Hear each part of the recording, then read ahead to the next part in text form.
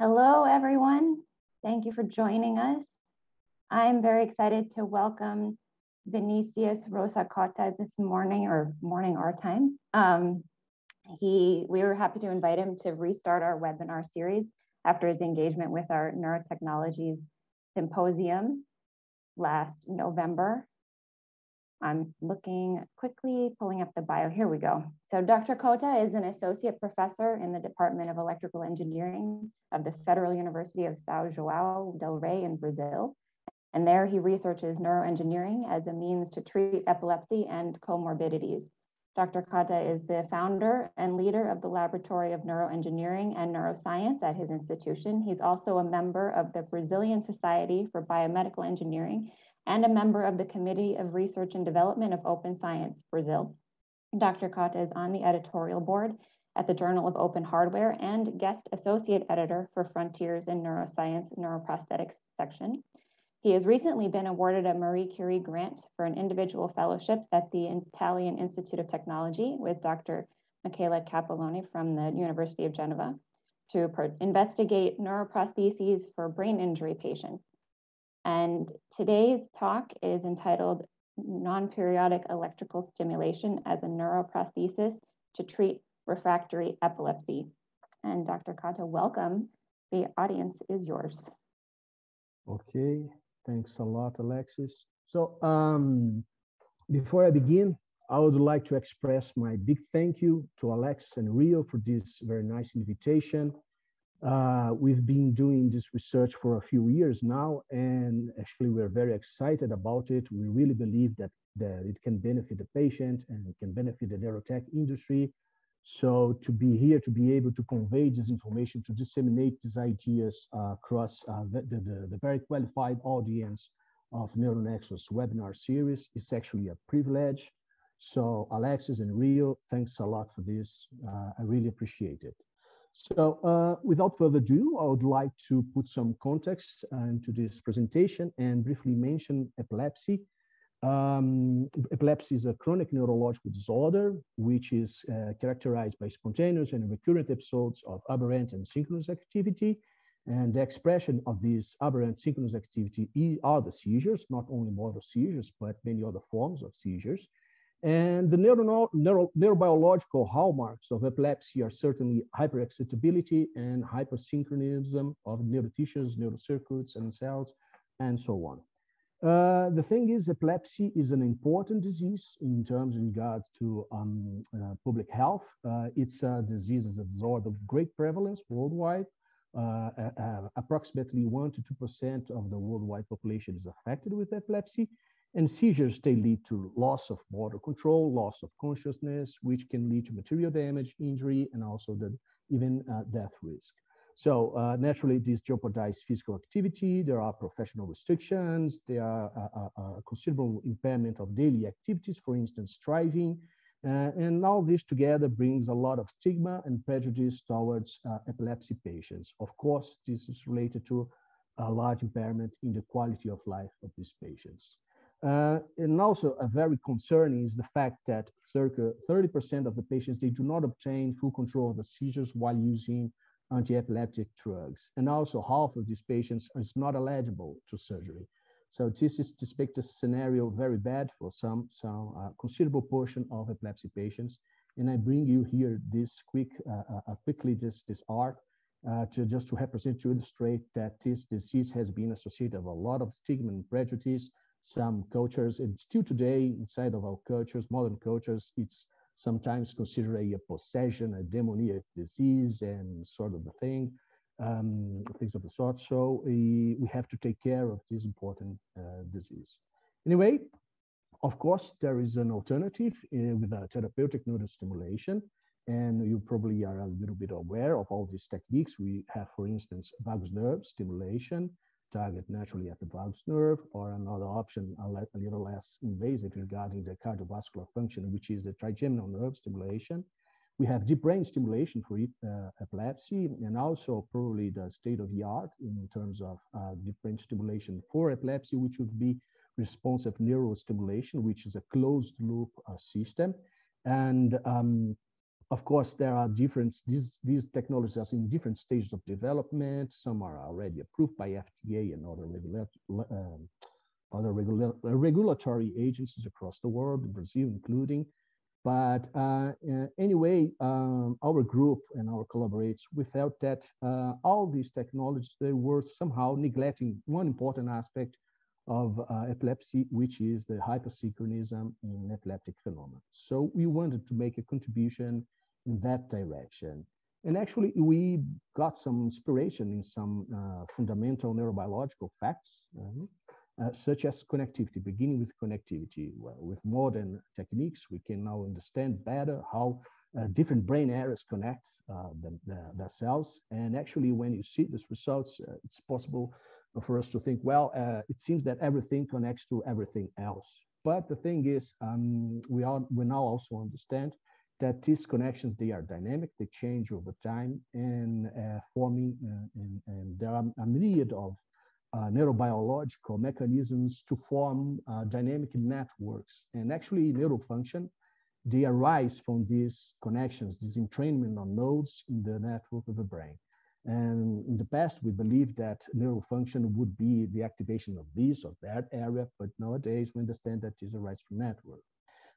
I like to bring this important example here, which is the formation of memory traces across the sleep-wake cycle. This has been studied a lot by several groups, including the group of Born and Wilhelm. LINNce is also in this group of 4. And they have been finding this very interesting coupling of synchronization process of different brain areas in different frequencies. For instance, neocortical slow oscillations, they synchronize with thalamocortical spindles, which synchronize by their turn with hippocampal ripples. And this is very important for consolidation of memory traces across the sleep-wake cycle. So we know that these networks, they are entrained and they are put together by means of synchronization, brain synchronization, right? But anyway, this is reasonably well-known, well-established, and we also understand that if there is a disturbance in connectivity or in these networks, this will lead to aberrant levels of synchronization. It can be upregulated or downregulated, and by its turn, it will lead to neural dysfunction. And particularly, epilepsy can be understood as a neurodysfunction of synchronism, particularly hypersynchronism. Epilepsy is a hypersynchronization process that leads to seizures and all the other symptoms. So with this in mind, a few years ago, together with the collaborators in Belo Horizonte at the Federal University of Belo Horizonte, we came up with this idea of developing a form of electrical stimulation that would specifically target this hypersynchronization process of epilepsy. We called it NPS, for non-periodic stimulation, which is actually low energy, temporally unstructured electrical stimulation pattern. If you see here, you can see how it presents itself across time. So you cannot see the regularity of pulses. The pulsatile forms of stimulation, they are usually delivered in very regular intervals between pulses. It's a fixed frequency. In our case, it is not. We randomize the intervals between the pulses, and then we get actually a distribution of these values of IPIs, interpulse intervals, okay? And it has this specific shape. It's important, it's a specific shape. I'll come back to this later.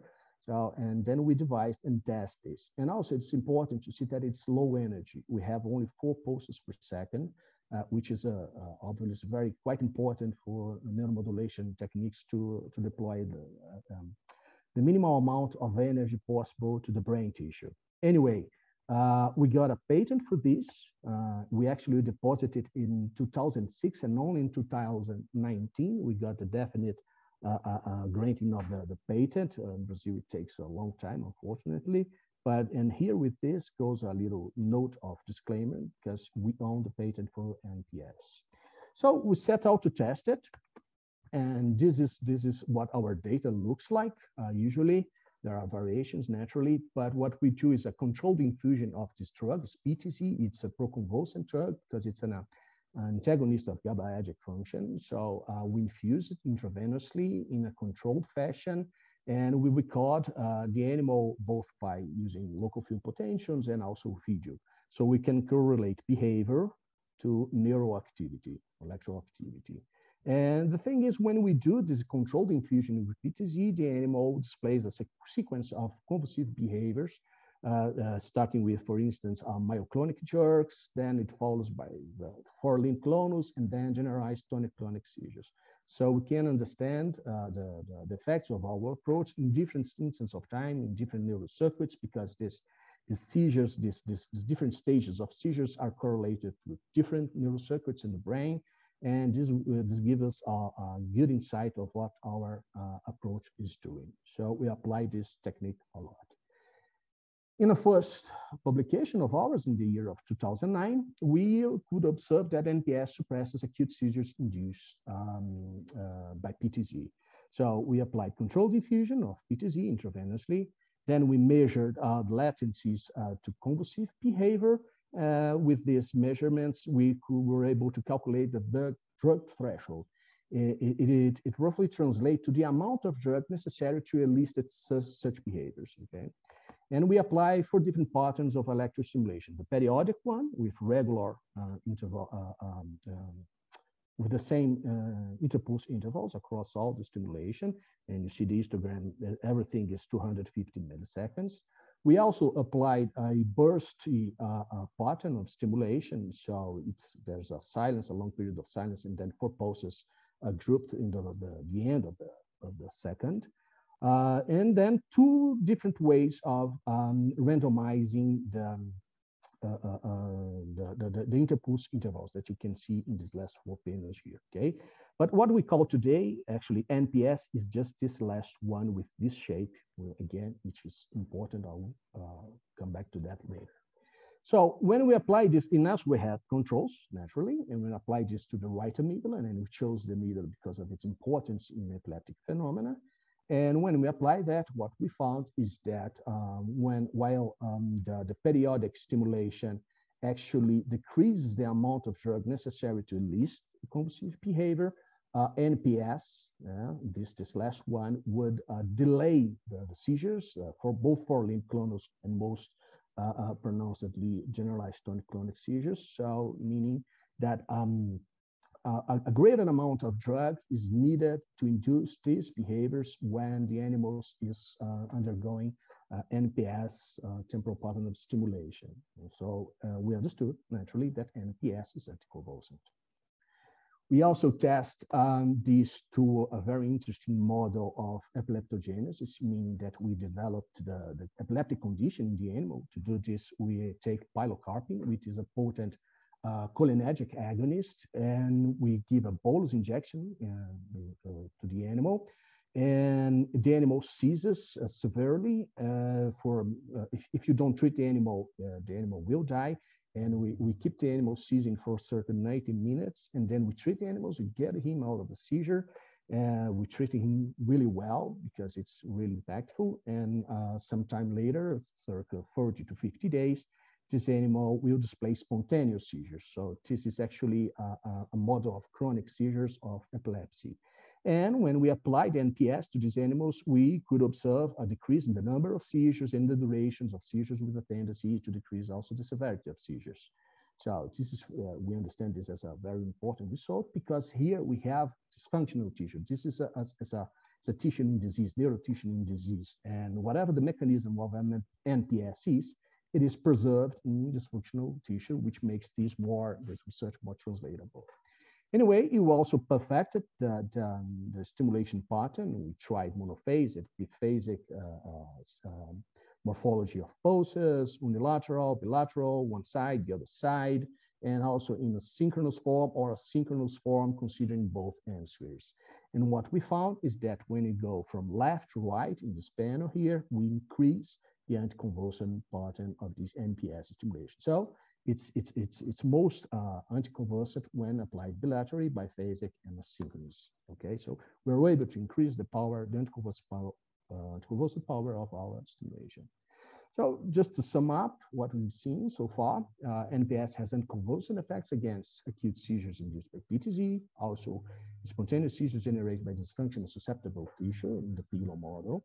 And also we have some evidence, which I have not shown here, for an anti-epileptogenic effect. It suppresses the generation of the epileptic condition.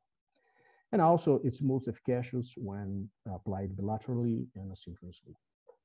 So then we set out to better understand the mechanisms. We had an idea that this would suppress hypersynchronization, but we wanted to get more insight into that. So we set out to understand the circuits, doing some imaging experiments and some electrophysiology experiments. In a close collaboration with the Federal University of Minas Gerais group, the Núcleo de Neurosciences, this is our major partner in this research. We submitted animals to functional magnetic resonance imaging, a 7 Tesla horizontal small bore scanner, and to better understand how the brain is activated when submitted to PTZ seizures and also when submitted to our stimulation patterns. So here in this first case, there is no stimulation, but the animals are submitted to PTZ, and you can see a widespread activation of many brain areas, including the limbic system axis in both sides. So, okay, this is standard. This is reasonably well known.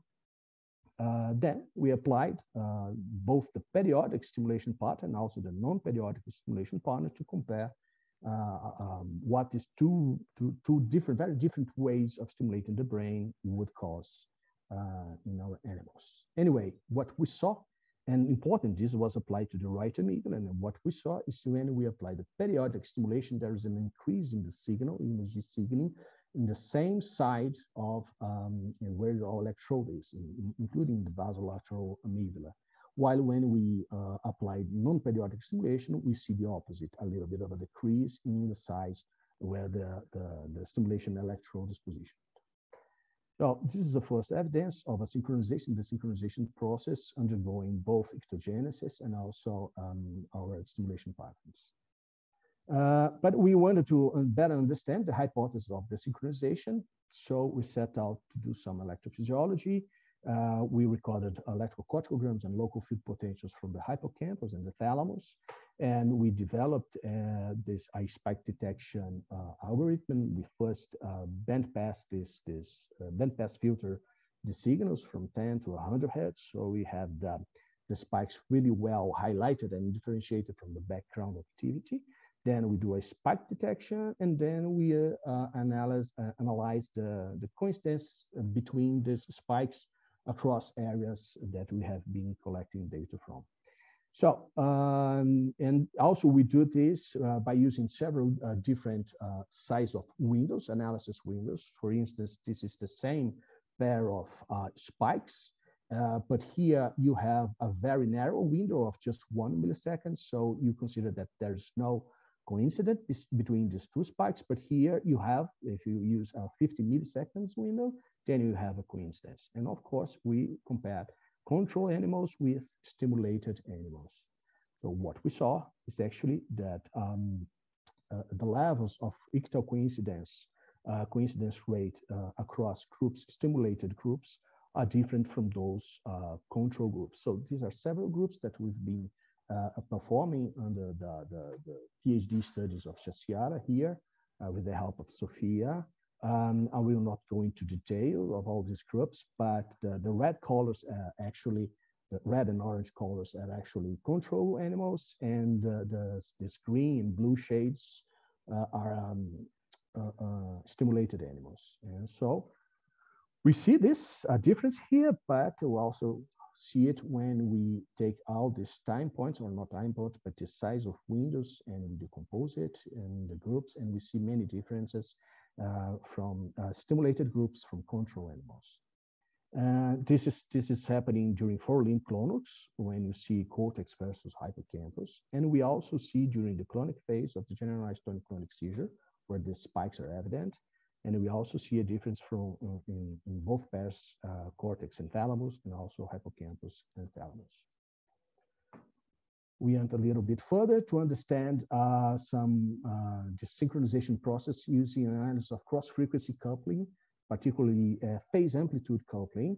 A very good way to measure this is by using modulation index. I'm not sure if you are familiarized with it, but It's very simple. It's no big deal. What you do, you take a signal and you bandpass filter it in two different bands, as low frequency one, such as theta band, and a higher frequency one, such as low gamma. And from the low frequency, you extract the phase of the oscillation, and from the high frequency, you extract the amplitude. Then you're able to construct this histogram in which you see the amplitude for each phase of your signal.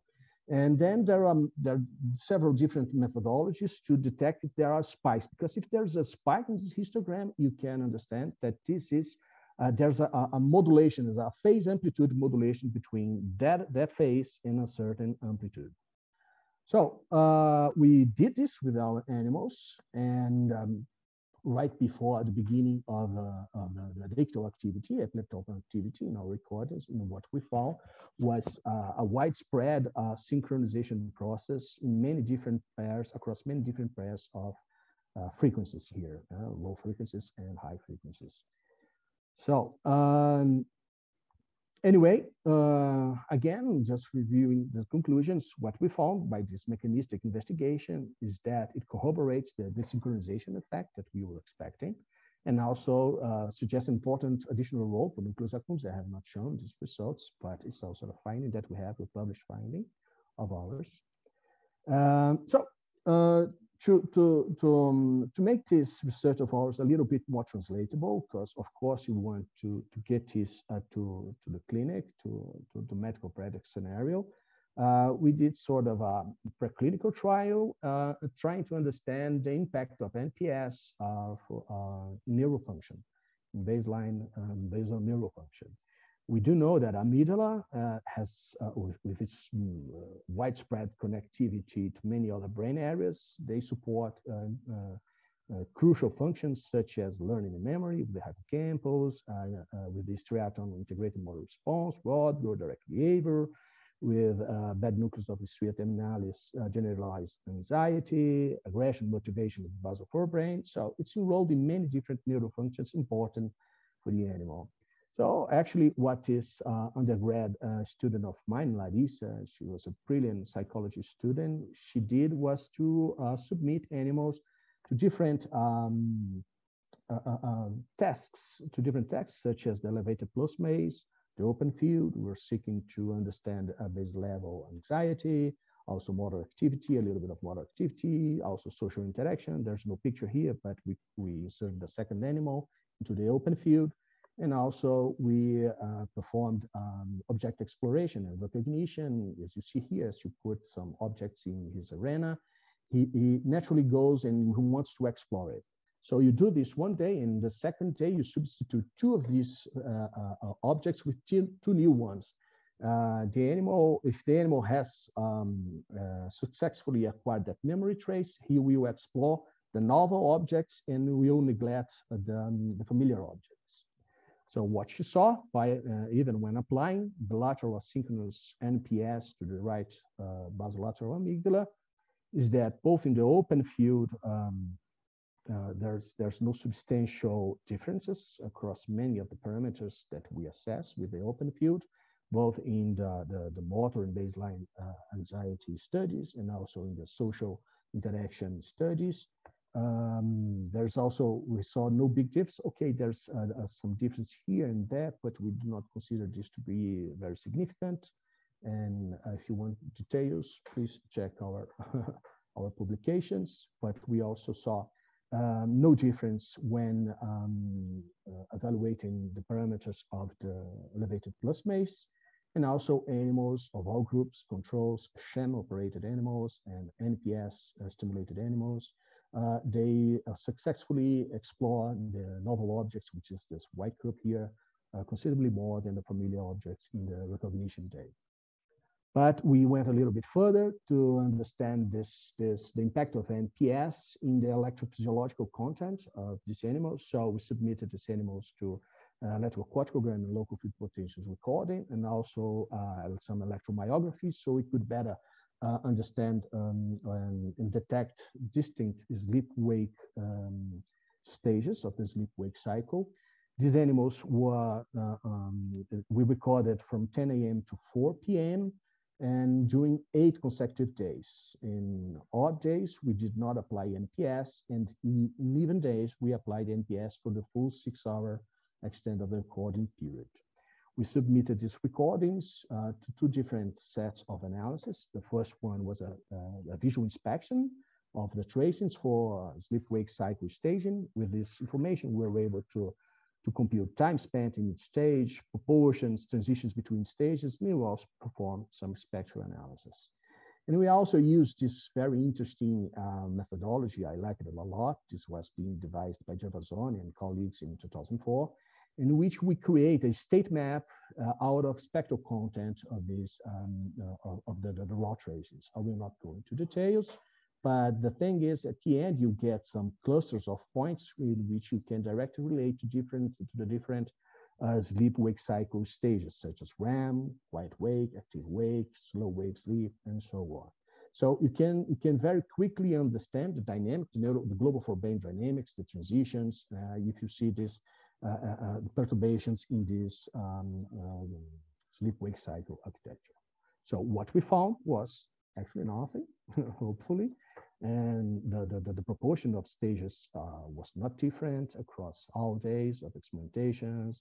The same goes for the transitions between stages, for the spectral content, for although it changes during, of course, it changes in each different stage of the sleep-wake cycle, wakefulness to sleep-wake, slow wave sleep and REM sleep, but it does not change spectral content, including the peak frequency in major rhythms regarding these sleep-wake stages. Also, the state map is preserved across all days. It's essentially the same. If you, for instance, measure the area of these clusters, it does not change significantly, and the center of mass of all these points also does not change. So, in conclusion, we saw that NPS has no significant impact on neurofunctions, on global forebrain neurodynamics, which led us to understand, we have a better grasp of NPS. But anyhow, there was still some doubts regarding our approach, and we want to approach that. We want to better understand that, and we are thinking about it. So how to reconcile a couple of things. First, if NPS is indeed desynchronizing, why don't we see changes in spectral content, in neurodynamics, neurofunctions in these animals, in naive animals? Why don't we see any changes in the spectral, neurodynamics, and everything else? So we were a little bit puzzled about that. Also, ictogenesis and its suppression is not, literature has shown that ictogenesis and its suppression is not as simple as a synchronization / desynchronization simple duality. There's much more involved. Actually, when we performed some cross-frequency coupling analysis, we actually seen that NPS induced synchronization in a few pairs of frequency bands. It was not shown here, but we also saw that. And also, why does only one specific form of randomization work? If you remember one of my first slides, there were 4 patterns and 2 randomization patterns, and only one worked out. So why that happened? And right now, we still have these doubts, but at least we have some clue and where to pursue these answers. And the thing is, we came back to revisit and better understand the temporal structure of our stimulation pattern. And this has been known since the first paper, but we kind of neglected it. The thing is that the interpulse interval distribution can actually be fit very well. You see here a very high coefficient, correlation coefficient. It can be fit by what is known as a power law in this form, y equals 1 over f to the beta power with beta equals 1 of unitary exponent then. The thing is, this kind of law, this power law, the mathematical relationship is known as power law. It's a scale-free pattern, and it closely relates to natural-like input and also to natural-like neuronal activity. And we then revisit the literature, and we found this very interesting couple of papers here from Gall and Maroon, 2003, and also Scarzi et al., 2017. And they have been reporting high fidelity responses in single neurons when they are submitted to this kind of stimulation that follows a distribution of pulses with a power law. So this gave us an inspiration to pursue a subtle, distinct form of desynchronization that actually it's not just desynchronization, but suppression of synchronization. There's a subtlety, a nuance there, but actually we are now following these ideas. So now we understand that NPS is probably a scale-free, natural-like input stimulation that acts as a non-demand only desynchronizer. Our main hypothesis right now is that NPS-induced natural-like activity would compete with aberrant epileptiform activity for the recruitment of neurocircuits. This has major implications for different NPS applications, its efficacy, and also its safety. And these ideas are put out in a recent paper of ours in Epilepsy and Behavior Journal. Anyway, I'm about to finish this presentation, but it's important to mention that we are not the only group seeking for this sort of tempering the temporal structure of electrical stimulation. There are some very prolific groups such as Dean Friesta and Mark Cook, and also Fernando Santos Valens and David Martinez Vargas group doing with epilepsy. Also Dr. Kinkert and Faf dealing with neuroexcitability. The brilliant work of Peter Tess with including computational simulations, but also animal and human experimentation, dealing with neuroplasticity. The brilliant work of Dr. Grill, dealing with motor disorders, and also the work of Takashi Kozai. He was a previous speaker for the NeuroNexus webinar series, which is doing a very interesting work dealing with the details of tissue response to different temporal patterns of intercortical microstimulation. So we have to give credit to these guys too, of course. So if you are interested into this topic, please check their work out also. Anyway, we have lots of perspectives. We need to improve and expand our results in order to gain more insight and reach more definite conclusions. And we want to do this by improved electrophysiology, by digging into computational models. We're doing this a little bit, but this is too rudimentary by now. We also want to close the loop in which we have new approaches for detecting brain stating and detecting seizures, maybe even predicting seizures, and new ways of suppressing nictogenesis and epileptogenesis. And without this in hand, we would incorporate these into intelligent devices that may adjust the neuromodulation approach according to the dominant neurodynamics. This is what I like to call precision neuroengineering. Anyway, our next steps are then, in this I'm clearly copying from a previous speaker from NeuroNexus. We got some ideas and skill, but we need some more modern tools and more knowledge. And that's why we're approaching NeuroNexus for more modern tools. And I had the pleasure to know Alexis and Rio in their 2020 Worldwide Symposium for Neurotechnologies. If you could not participate, please check it out because it was simply breathtaking. It was awesome. And also for knowledge, we're pursuing a new fellowship abroad. We have been recently granted a Marie Sklodowska-Curie fellowship, individual fellowship, and now we'll develop this in the Istituto Italiano di Tecnologia and Universidade di Genova under the supervision of Professor Michela Chiappalone. The main goal of this project is actually to develop a neuroprosthesis for motor rehabilitation, a closed-loop neuroprosthesis, but with the main difference that we want to integrate sleep and sleep-wake stages in the loop of lesion brains to benefit from privileged windows of plasticity. This is what we're pursuing. It will start next year. And also to foster the discussion, we put together this research topic at Frontiers in Neuroscience. So I invite all the community to send their best contributions. So it's open until September, the abstract submission. This research topic is entitled Engineering Neuromodulation Approaches to Treat Neurological Disorder. The idea is to put in perspective very well precision neuroengineering approaches to treat neurobiological disorders. If you haven't seen it, you can send me an email and I'll send you the links and everything from within the Frontiers website. You don't need to be invited, explicitly invited to participate, but If you want, you just send me an email and I'll send you the links. So that's all. I thank you again a lot for the opportunity. I thank a lot all my students. They were the main resource which I could count on for this research, and my collaborators in Brazil and in Italy. So this is the city we are, the campus, and also this is the support that I had to perform this research. Thanks a lot. I think I extrapolate a few minutes in my time, but not much. I hope you forgive me. Thanks a lot. Dr. Cota, thank you so much for coming.